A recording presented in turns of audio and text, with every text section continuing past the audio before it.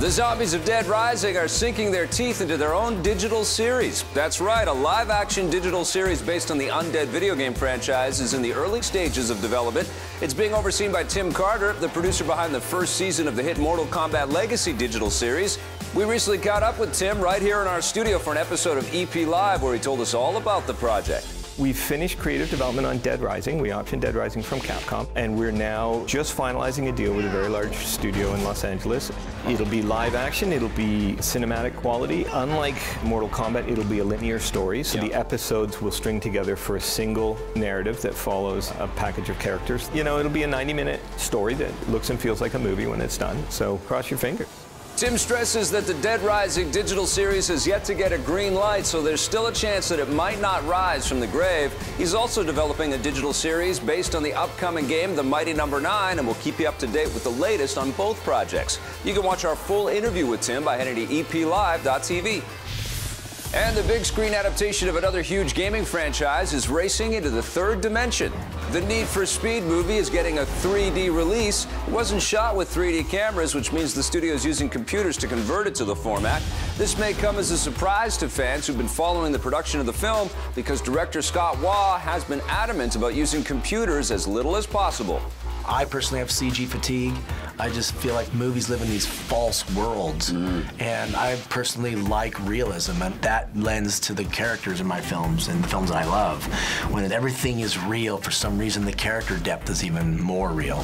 And we wanted to keep everything 100% no CG in the film. We'll settle this behind the wheel. Need for Speed will race into theaters on March 14th. This won't be the first Need for Speed to hit the eye-popping third dimension. The 2010 game, Need for Speed Hot Pursuit, offered 3D visuals on the PS3 and PC.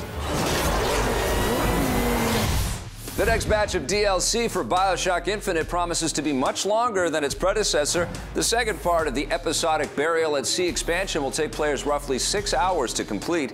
That's according to the game's creator, Ken Levine, who says that it will take that long to explore everything. If you rush through, it will be over sooner, of course. This follows complaints from fans that the first episode was too short, clocking in at just 90 minutes. There's a profit to be made and men who make it. As for gameplay, the expansion will have a stronger focus on stealth, with players taking control of Elizabeth for the first time. Burial at Sea Episode 2 will be available for all versions of BioShock Infinite starting March 25th. Netflix wants to explore more of Washington's seedy underbelly. The streaming service has renewed its exclusive series House of Cards for a third season. Kevin Spacey will reprise his role as the corrupt U.S. Congressman Frank Underwood, with Robin Wright back as his conniving wife. Shooting will begin soon, and you can expect the new season to be available exclusively on Netflix sometime next year. I've already told you I will not do a blank check. The renewal comes just before the premiere of the second season, which will be available to stream in its entirety starting February 14th. House of Cards recently made history by becoming the first digital series to win big at the Emmys and the Golden Globes. I don't know whether to be proud or terrified. The next Star Wars movie is going to hit Earth this summer. No, not Episode 7. Disney has announced that the upcoming animated TV series Star Wars Rebels will begin rolling out this summer with a feature-length film on the Disney XD channel. There's no word if the film will also get a theatrical release similar to the animated Clone Wars movie that hit theaters back in 2008.